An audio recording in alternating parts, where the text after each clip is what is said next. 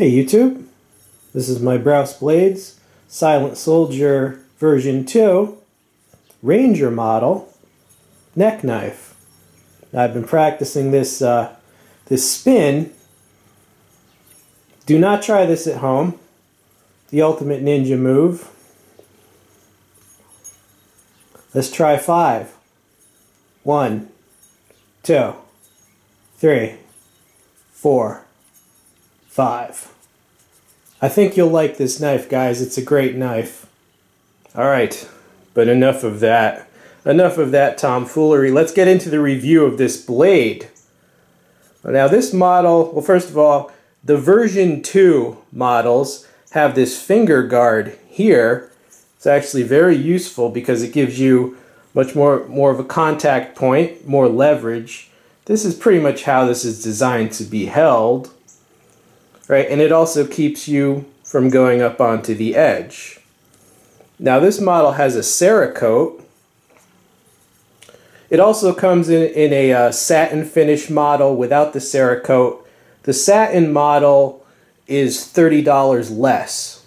Alright, this is D2 tool steel. You see a nice curve to this Ranger model. Nice jimping there. You know, you can open packages very well or slice whatever you need to slice. Now, as you can see, you know, mine is kind of beat up because I've had this for a long time now. I've had this since, at least since winter, and I've cut a lot of things with it, and I've even used it as a throwing knife. It's an extremely durable knife. You know, it's because of the thickness and the one-piece construction. Here is the sheath that it comes with. Nice Kydex sheath. And it locks into place with a nice audible click so you know it's in there. And it does not rattle at all. Very nice, silent. Holds it very securely. Right, you see the eyelets there. Right, and a pocket clip there. You could also wear it as a neck knife. You can wear it on your belt. However you want to do it. And the skeletonized handle, you know, makes it very easy to deploy the blade. And as I said, I have cut a lot of stuff with it. Let's check the sharpness. I have not resharpened this yet. Alright, so let's... Yeah,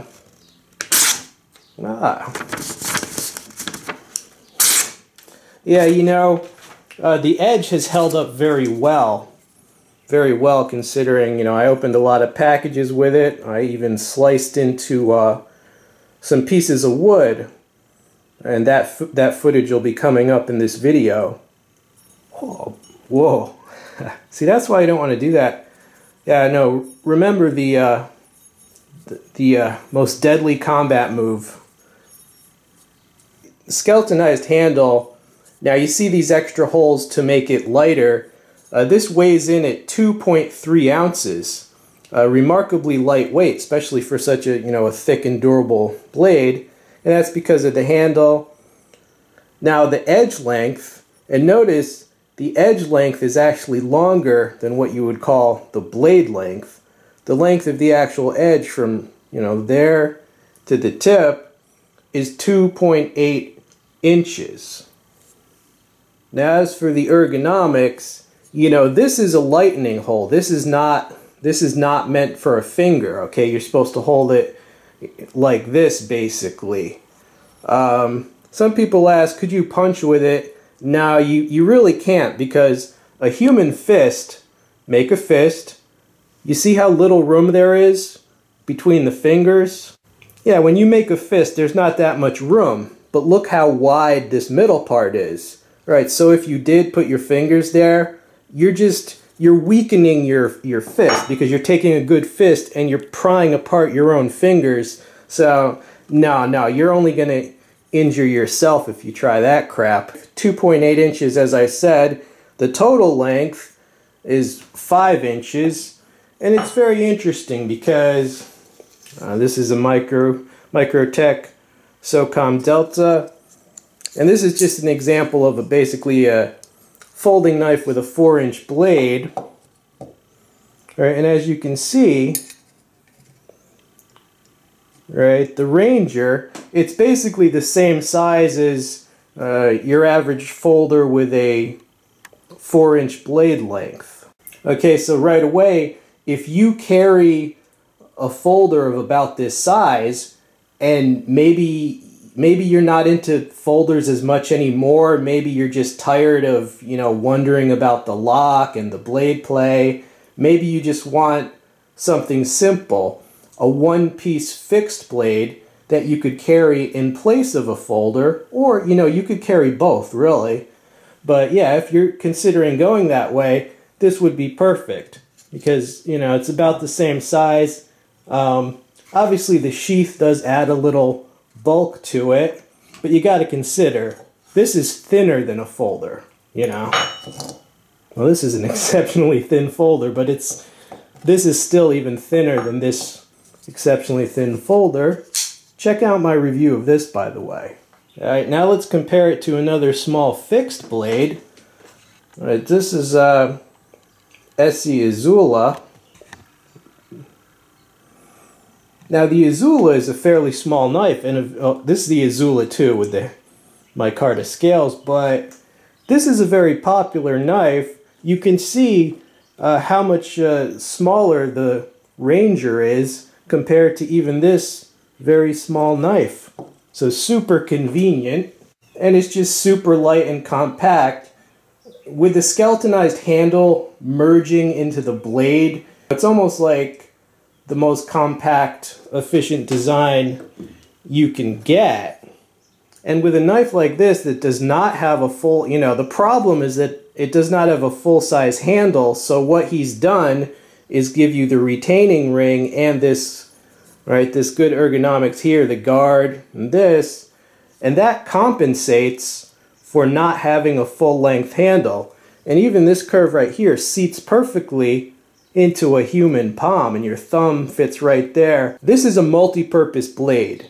It's designed for anything you might need in a compact package.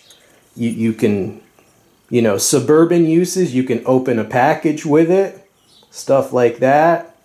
You can, cut paracord, cut tape, duct tape, whatever you need to cut.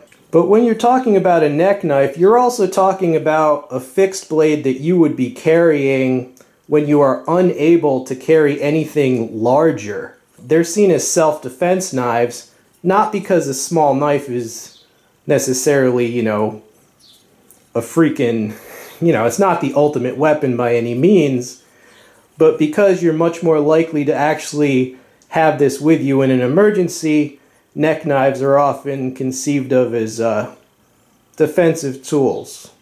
Now in that vein, because of that, a lot of people are scared of this retaining hole here because they think that if you were trying to do a strike with this, any kind of strike, they're afraid you would hurt your finger. They're afraid if you hit a real target that it might dislocate your finger or hurt your finger. I actually decided to test that out for myself. So what I did was I took this blade out and I did some basic strikes against large piece of wood. The surface of a piece of wood obviously is much harder than the surface of your enemy combatant, as it were. If I can do some basic strikes against a hard target like that, and my fingers are still fine, there's no problem with the handle. Alright, at this time, let me roll in a little bit of that footage. This was taken like months and months ago in the winter time when I first got this knife, okay, so that's why it freaking looks like winter. But this is just going to be footage of some basic strikes against a piece of wood. Again, this is just to prove that it's not going to break your finger. Well, that's from a machete. That was nice. Do not construe this footage as a martial arts lesson. This is not a martial arts lesson. Not at all. Alright, because, look, the use of a knife requires an extremely high degree of hand speed, hand-eye coordination, timing, footwork, reaction time, stuff that you either have or you don't. I'm not going to teach anyone stuff that cannot be taught, but this is just going to test the grip on this knife, so enjoy the footage. I will narrate it. Okay, starting slow. Remember, this is just to test the grip on the knife. Single strikes, a short uppercut. I'm not going to do any covering and evasion, and this is not a shadow boxing lesson. I'm just testing the grip on the knife. And also it's a still shot, so I'm not going to like shuffle around and stuff like that. Alright, uppercuts into shovel hooks, then low to high combos. Going to add some slashes in a minute. I'm also going to strike with my offhand, but I can't hit it too hard because my thing will fall over, so that's really just to keep the rhythm. Alright, we're doing V-shaped slashes there, slashes at 45, and now it just turns into kind of just a brutal shanking at this point, but it's a good test of the knife. Alright, and I'm going to be, we're going to finish off the wooden man with a roundhouse kick. Alright, back again, and I have the two Silent Soldier version 2 Hawk models, just for comparison and some scenery. I've still got to do a review of those in the future, so stay tuned for that. Alright, now let's tackle the sticky issue of price. Alright, first of all, I don't sell knives. I don't own a knife store. I don't make knives. I don't set the prices for these things. I just report on these items to you. I show you the product. The price is between you and your budget and whoever you're buying it from.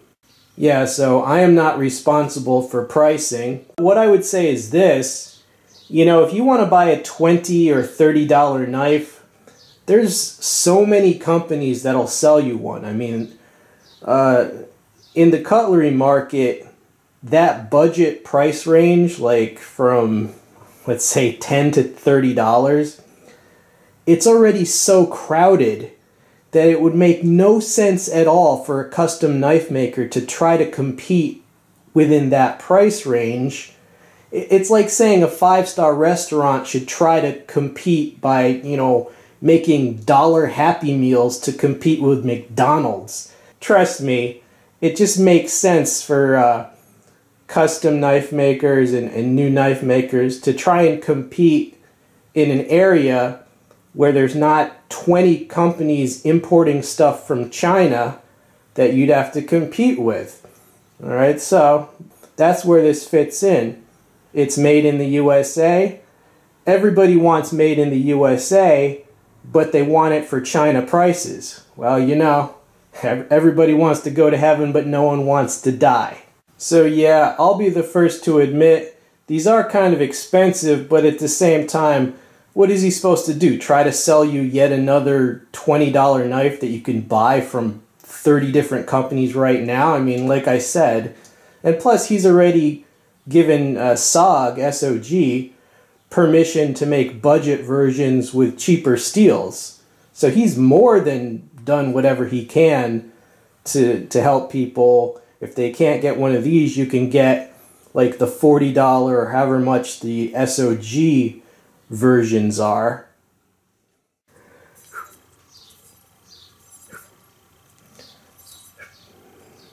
The sound effects help.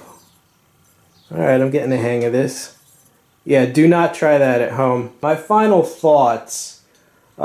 It's not for everyone. First of all, not everyone prefers a fixed blade as a small knife. A lot of people prefer folders. It is very well designed. Like I said, the skeletonized handle merging with the blade itself to actually have a longer edge length than it does blade length. That is a tight design. That is efficient. The addition of the finger guard in the version 2 makes perfect sense once you put it in your hand. A Cerakote is a very good kind of coating. I mean, it's far superior to the cheap Teflon coating that you'll find on cheaper knives. And overall, Jason Brous himself, he's a good guy. He's one of the few knife makers that you never hear anything bad about. You never hear that he was rude or anything, which is so common today with other knife makers. And you know, people get mad, oh, he sends stuff to knife reviewers. Well, I mean, that's because he wants you, he wants you to see his stuff. It's a lot better than arrogant knife makers that don't give a flying crap about you guys, you know, the YouTube community. So me, you know, I prefer makers like Brous who do care about you guys and consider you valued clients, basically. You know, sometimes you'll get people that say, oh, he just uses a machine to make those. Well, I mean, the machine doesn't just make it, you know, he still had to design it. These are made partly on machine because he wants to make enough of them that most people can have one if they want one. He doesn't want to sit there working on one single knife for 3 weeks and then some like millionaire gets to buy that super special knife. I like the way he does it better than the people that you can't even get on their waiting list. What good is that? Alright, well, a long review, but I felt this knife was worth giving a detailed review on all aspects. Alright, hope you enjoyed it. This has been We All Juggle Knives, and I am out.